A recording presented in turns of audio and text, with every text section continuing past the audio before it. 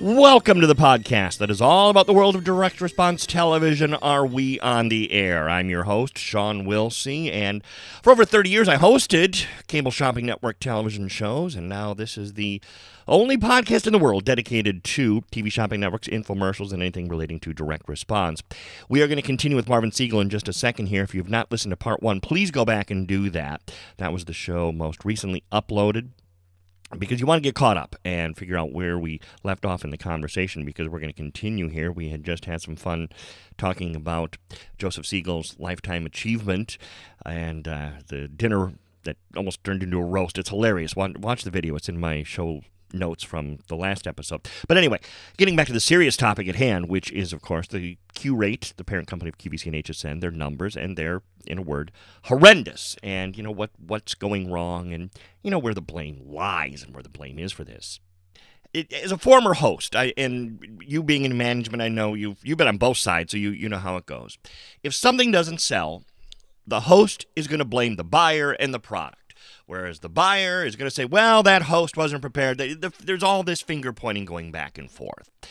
When you look at the QVC numbers today, is this a host issue? Is it a product issue?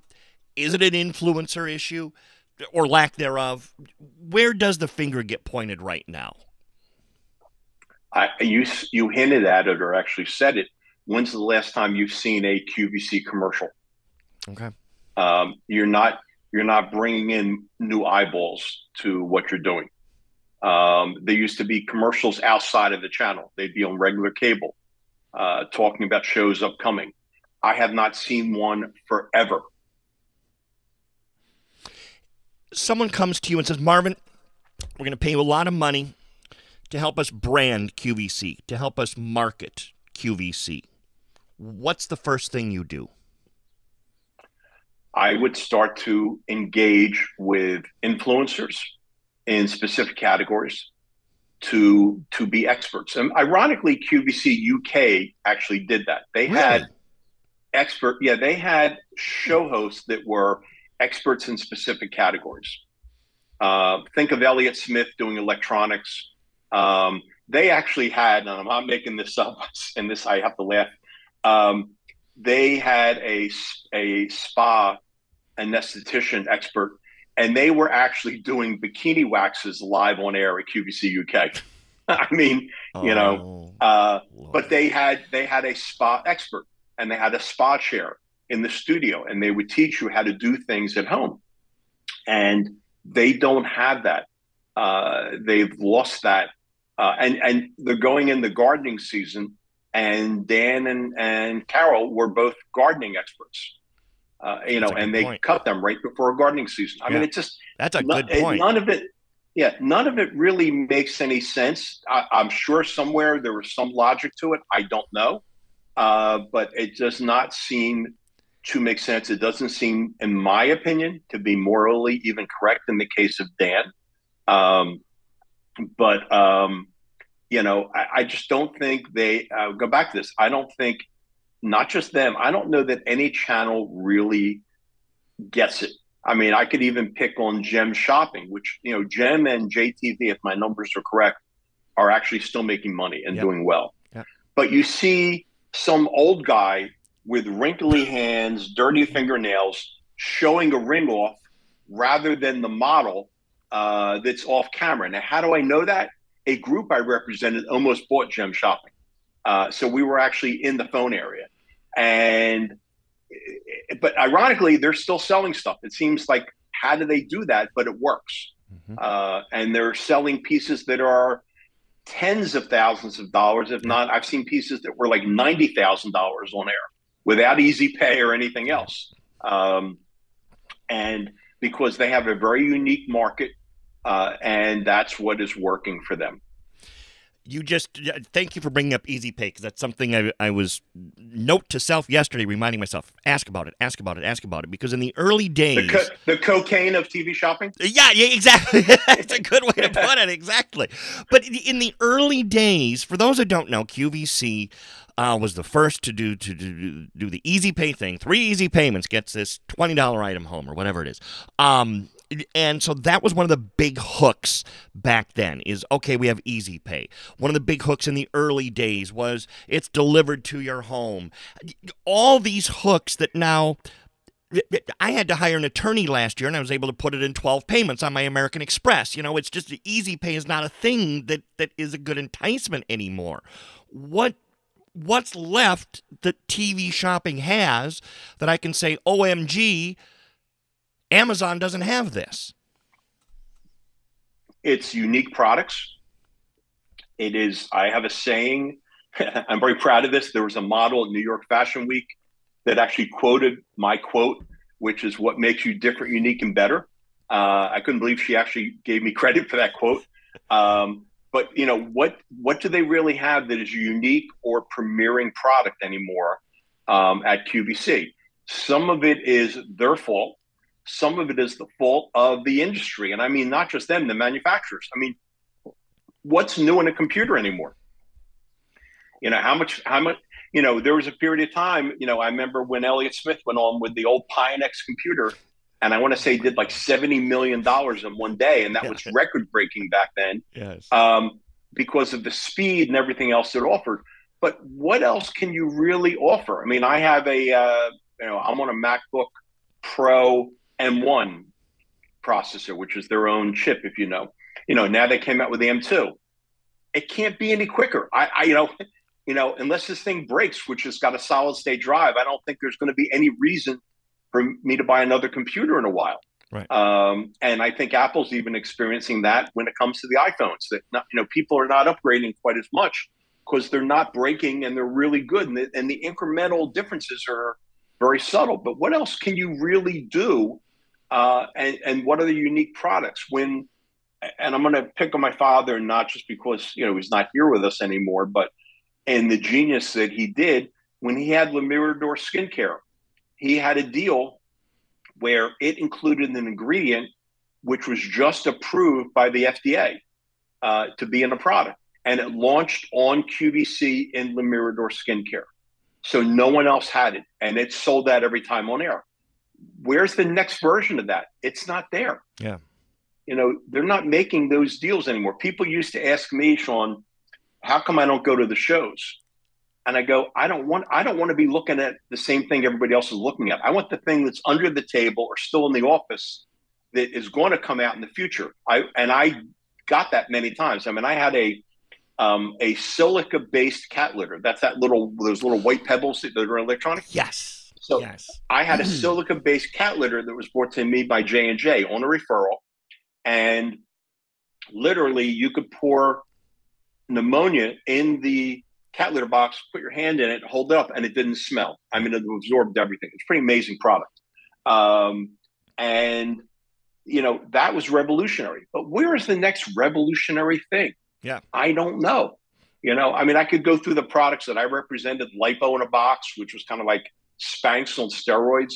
A woman would drop 2 dress sizes. I could, pick on Trioral, the guaranteed 24-hour a day of no bad breath. I mean, the research done by New York State University, these were really amazing products in their day. Light Bites, obviously, sure, was an icon there. But the point is, where's the next version of that stuff? And as much as, QVC is like doing food now more than they're doing anything else, no different than Shop HQ is doing watches. They just keep going back to what's really working. Right. It seems. Yeah. I posted on Twitter a couple of weeks ago. I was watching QVC, and they were selling Skechers, and they had someone giving a testimony about how it was good for her diabetic feet or whatever it was. And it dawned on me, I bought my first pair of Skechers in 1996 because Howard Stern was advertising them. I mean, that was new and different, and everybody, wow, I got to get a pair of Skechers. Howard's advertising them, and now they're everywhere. They're in every mall, every outlet mall, and your customer base is, well, my age. It's where's the next Skechers, I think, is your point. Where's that next revolutionary brand? Well, think about that. I mean, and whether it was advertising or whether it was a true endorsement.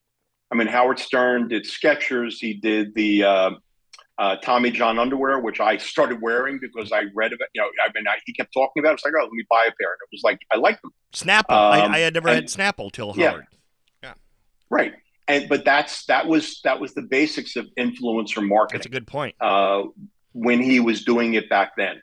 And it works. Yep. I mean, it's a proven thing that shopping channels are not getting. Just across the board, they don't get it.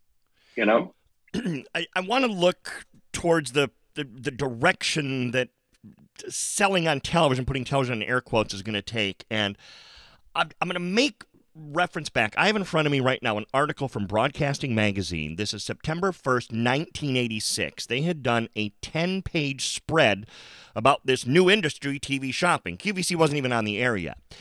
And they were quoting a bunch of different people who were getting involved in the industry. And a gentleman by the name of Walter Forbes, who most people have probably never heard of, he started CompuCard in the 70s, which was kind of ahead of its time. It was a way to get people to shop at home, and they started all these, air travel discounts and all these different services, but he was getting involved in a TV shopping network. And listen to what he said in 1986 about the future of the TV shopping industry. He's quoting him, "We will see an evolution to some sort of device in the home that sells interactively with pictures. I don't think in the long run it will be cable." In 1986, he's already saying, yeah, this is a great idea, but it's not the future. So aren't we at that point now, officially? Oh, totally. Yeah. Yeah, I mean, it's mostly on the mobile phone.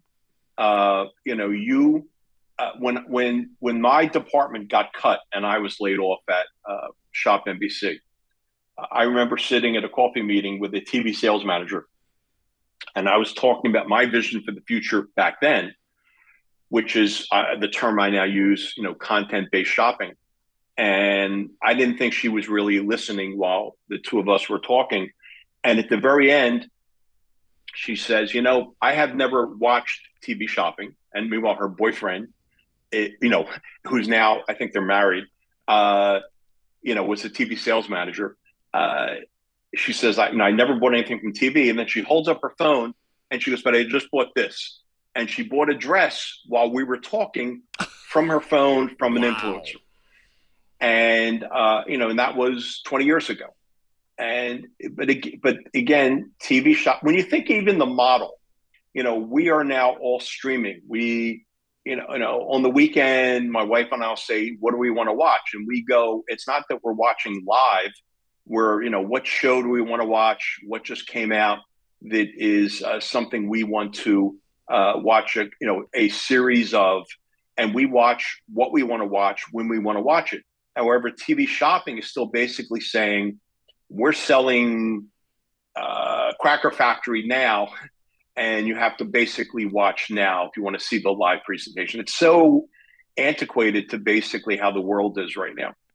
That's something else Walter Forbes brought up in his little interview here, was his company had 2,500 items up for sale or whatever it was, and he said on a TV shopping network you can see 9 to 10 items at a time. And so even back then he was already saying this is not long term how it's going to work. By the way, Walter wound up in jail for accounting fraud or something, so not a happy ending to his story, but the man was thinking ahead.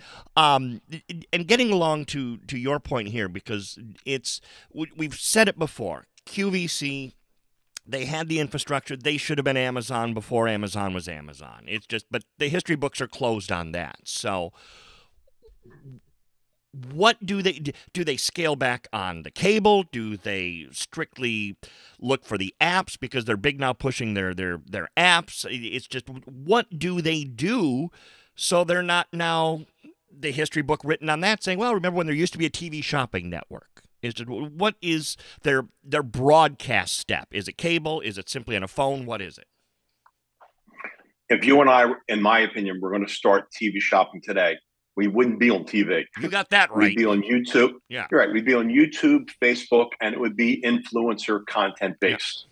So right away, we'd probably save $100 million a year in carriage fees, because that's how much each one of them is basically spending. And that would be how we would do it. Yeah. And it would be, when you see this next video, I mean, the current one is on the website for Emergent Health, but we have another one coming out that's even more robust than what's up there now. With and here to give credibility to a woman, Jessica DeLuise, who is her persona is the wellness kitchenista. She has a degree from Tulane University in culinary medicine, so it's food as medicine. Think about that. And she's teaching you how to eat healthy with regular food. We took an influencer's pasta sauce and kind of juiced it up with pureed cauliflower, zucchini, stuff like that, putting in probiotics into it, which you can't even taste, but it's good for you. People know the term probiotics. But again, it's very credible because you have somebody who's truly an expert in that category speaking about it, and then you have two food influencers at her kitchen table with her. I mean, and they're all Italian, which was hysterical. So they're all. It was like an Italian game show on different Italian terms. It was pretty funny. But I bring that up. There used to be a time when TV shopping was fun. Yeah, I go back to when QVC was live in the overnights. They would do a thing from, I think it was 2 a.m. till 6 a.m. I want to say once a week or once a month, where they encourage the on-air guests to wear silk pajamas, and they would put everybody's product name in a basket. You'd pull a thing out, and then you had to do that person's product. So I remember I was doing Joy Mangano's like roll-up thing, and it was hysterical, and the viewers loved it. It was fun. Oh, Linda Ellerby did a great interview about, for those that don't know, she was a famous journalist. I think she's still with us. And she used to do a show on NBC overnights, and I think it was called NBC News Overnight. And she always equated it to NBC basically let them be the inmates running the asylum. And it was a brilliant show. Obviously, right. It ran out of steam after a couple of years, but that's the power when you're doing overnights, because I did them a lot of years myself. You can do those quirky things and get away with it, and the audience follows you. And now it's all on videotape and whatever it is. But even put the videotape aside. I don't mean to interrupt you. Yeah. They don't encourage you having fun anymore. Right. Everything's got to be so regimented. You don't have a chance to just enjoy yourself. And, I used to have the big cutout of me. We used to call it Big Marv. And it was like a cutout of me when I weighed 330 pounds. Or when I was on air, and I have this on videotape somewhere, when Harvey Korman and Tim Conway were doing remember the Dorf series? Yes. Dorf goes fishing, Dorf goes hunting. So they were selling it on QVC. Well, every single cell leading up to when they were on air for their 1-hour show, if they were doing betting, under the comforter was Harvey. No, it was probably. So I'm doing light bites, and my large jacket and pants were on a stool always right next to me, to like my left. The show starts. I did the thing where I broke the bar open, and I go to hold up my large pants. And I go, oh, my pants aren't here. And I know you're live. I said, if anybody knows where my pants and jacket are, let me know. Next thing I hear, like laughter coming from stage left. And here comes, Harvey and they're walking on the set. And Tim Conway is wearing my large pants. And as they walk onto the set, they're eating a Light Bite bar. And I couldn't believe this. And Tim Conway lets go of the pants, and he's in his boxer shorts live on air. I mean, classic, Lord. Great TV. Yeah. Who's not watching that? I mean, let that sink in. Harvey Korman and Tim Conway are on QVC. What? Yep. That's mind-boggling to think about versus what they're doing today. I don't want to get. Yeah, I mean, I had through Time Life, I had the best of the Carol Burnett show. Because I know those guys from Time Life. We had Vicki Lawrence come on air, and while she was live on air, Tim Conway called in. I mean, that's great TV. Oh, that's great. Priceless TV. Yes. Right. But no one does that anymore. No, they don't.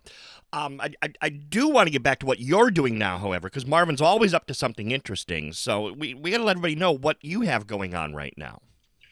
So we're doing what I call a roll up of about five. Actually, I think it's up to 7 or 8 companies right now under the Emergent Health Company, and it is a collection of regenerative health products in the human and pet space. From the basics of, believe it or not, there's about 400 drugs out there that have a plant-based origin. So these are going to be natural. Many of them are actually classified as GRAS, generally recognized as safe, GRAS. And the website is live. The video I mentioned, one of the videos is up live, and there's a lot of content up there. And we just filmed last week, which I don't know any companies really doing, actually getting back to what we're talking about with TV shopping. What's that? So we're having our CEO do what's called a month in review. So rather than making any forecasts, he's sitting at a desk, and we're going to take him around the city of New York. We're going to put him at the Carnegie Club cigar bar, et cetera. And he's going to be talking to you, looking straight into the camera and telling you what happened this past month and why it worked or why it didn't work. Kind of a retrospective. And we just put up our first one. It's on the website, called A Month in Review.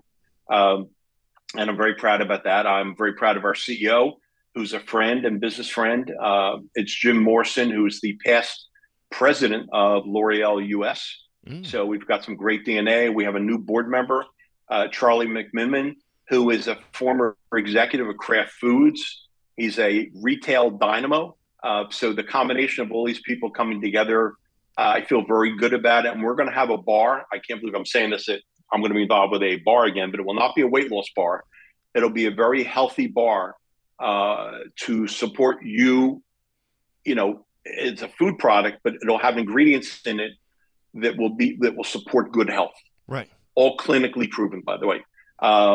So, I mean, that's the kind of stuff we're doing. Along with when you go to the website, you'll see things in the regenerative health space, wound healing, men's health, really good stuff. I'll make sure to link all of this so everybody can find it. But just for anyone who's not clicking the links at the moment, where can they find all of this? Well, the main link for Emergent Health is obviously www.emergenthealthcompany.com. That would get you to the main website right now. We're not really selling product yet. We have a couple of companies that are direct to doctor. The direct to consumer products are in development right now. And the company that will be doing that is the Holistic Company. And it's holistic with a W.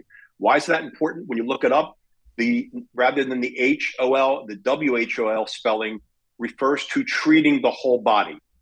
And that's what our products are going to be about. So I'm very proud of that.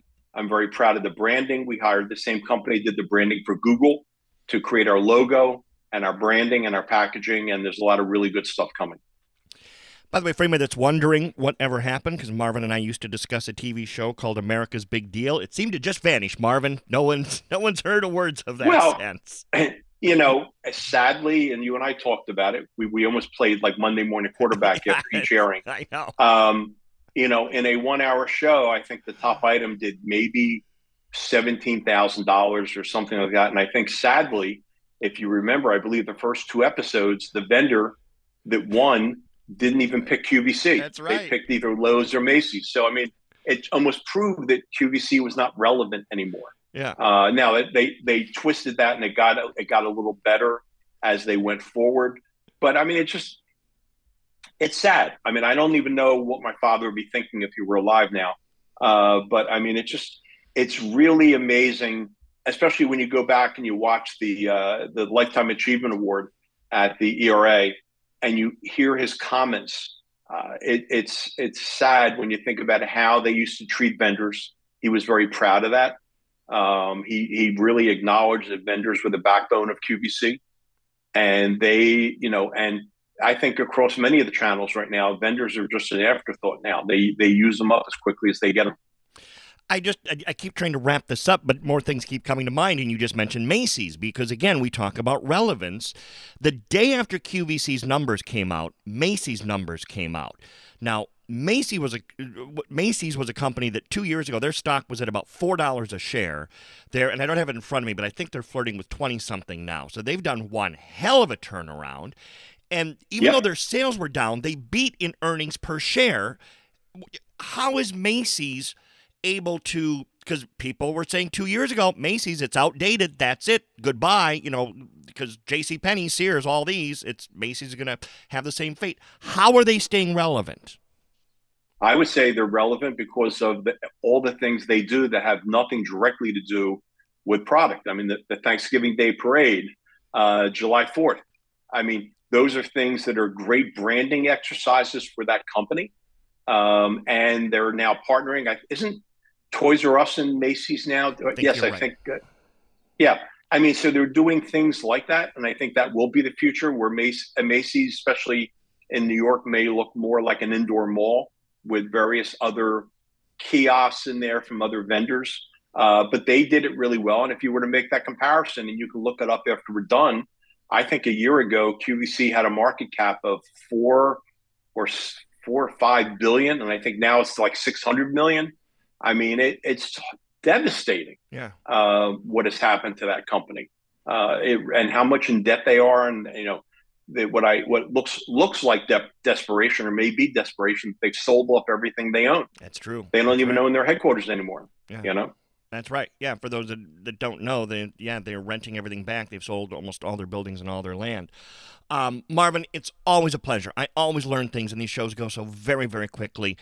Thank you so much for taking time. I texted Marvin a few nights ago after the QVC numbers came out and said, I can't do this show. I don't want to do this again. Just please, I'm begging Marvin, come on with me. And he was nice enough to say, when do you need me? And so I appreciate that so much, that you were so kind.